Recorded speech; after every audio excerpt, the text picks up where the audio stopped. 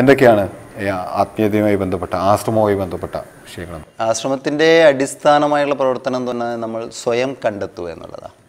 ഒരു മനുഷ്യജന്മത്തിൻ്റെ അർത്ഥം എന്ന് പറയുന്നത് തന്നെ സ്വയം തിരിച്ചറിയുക എന്നുള്ളതാണ്.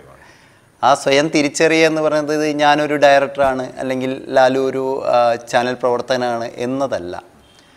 നമ്മുടെ അടിസ്ഥാനമായുള്ള സത്വം അതെന്താണ്, ആ ആത്മസത്യം എന്താണ്, അത് തിരിച്ചറിയാൻ വേണ്ടിയാണ് മനുഷ്യജന്മം. അപ്പോൾ അത് തിരിച്ചറിയാനുള്ള ഒരു മാർഗങ്ങളാണ് ആശ്രമം മുന്നോട്ട് വയ്ക്കുന്നത്. ഇതൊരു ആരാധനാ കേന്ദ്രമല്ല, ആരാധനാ കേന്ദ്രമല്ല. ആശ്രമം ഒരു ആരാധനാ കേന്ദ്രമല്ല.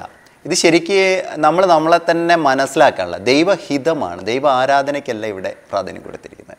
ഇപ്പോൾ ദൈവഹിതവും ദൈവ ആരാധനയും തമ്മിൽ രണ്ട് വലിയ വ്യത്യാസമുണ്ട്. അതെന്താണെന്ന് പറഞ്ഞാൽ, ഒന്ന് നമ്മൾ ദൈവത്തെ അങ്ങ് ആരാധിക്കുകയാണ്. നമ്മൾ ദൈവഹിതം എന്ന് പറഞ്ഞാൽ എന്താണോ ഈശ്വരൻ, എന്താണ് ഭഗവാനായിട്ടുള്ള ഈ സൃഷ്ടാവ് എന്താണോ ഉദ്ദേശിച്ചത് അത് ഈ പ്രകൃതിയാണ്.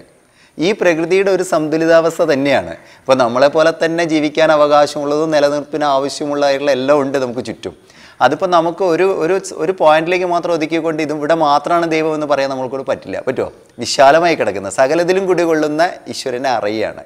ആ അറിയണമെങ്കിൽ നമ്മളെന്താണെന്ന് ആദ്യം നമ്മൾ അറിയണം. നമ്മളെന്താണെന്ന് അറിയുമ്പോൾ മാത്രമേ നമുക്ക് ചുറ്റുമുള്ളതിനെ നമുക്ക് അറിയാൻ പറ്റുള്ളൂ. അപ്പോൾ മാത്രമേ നമ്മളിൽ സ്നേഹം ഉണ്ടാവുള്ളൂ. നമ്മൾ ഇതിനെയൊക്കെ നിലനിർത്താനുള്ളൂ. ഈ പാരിസ്ഥിതിക പ്രശ്നങ്ങളുടെ പേരിൽ ഒരുപാട് കാര്യങ്ങൾ ഇപ്പോൾ നടന്നുകൊണ്ടിരിക്കുകയല്ലേ. പരിസ്ഥിതി എന്നൊക്കെ പറഞ്ഞാൽ ഇന്നിവിടെ ചർച്ച ചെയ്യപ്പെടുന്ന പരിസ്ഥിതിയുടെ ബേസ് അധികവും തന്നെ എവിടുന്നോ ഇറക്കുമതി ചെയ്യപ്പെട്ട ഒരു പരിസ്ഥിതി പോലെ എനിക്ക് തോന്നാറുണ്ട്. പരിസ്ഥിതിവാദങ്ങളായിട്ട് എനിക്ക് തോന്നാറുണ്ട്.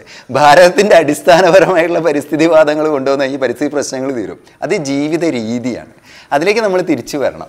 ആ ജീവിത രീതി എന്ന് പറഞ്ഞാൽ ഭാരതീയ സംസ്കൃതിയിലുണ്ട്. അപ്പോൾ ആ ജീവിത രീതിയുടെ ഒരു പ്രാക്ടീസും കൂടിയാണ് ആശ്രമം.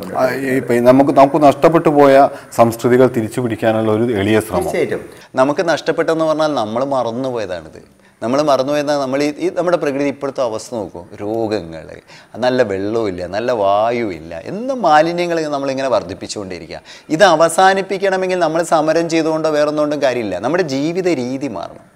നമ്മുടെ ജീവിത രീതി മാറണമെങ്കിൽ അതാ ഞാൻ ആദ്യമേ പറഞ്ഞ നമ്മളെന്താണെന്ന് ആദ്യം മനസ്സിലാക്കണം. നമ്മളെന്താണെന്ന് അറിയുമ്പോൾ നമ്മുടെ നിലനിൽപ്പ് എന്താണെന്ന് നമുക്ക് മനസ്സിലാവും. ഇത് സ്കൂളുകളിൽ പഠിപ്പിക്കുന്നില്ല.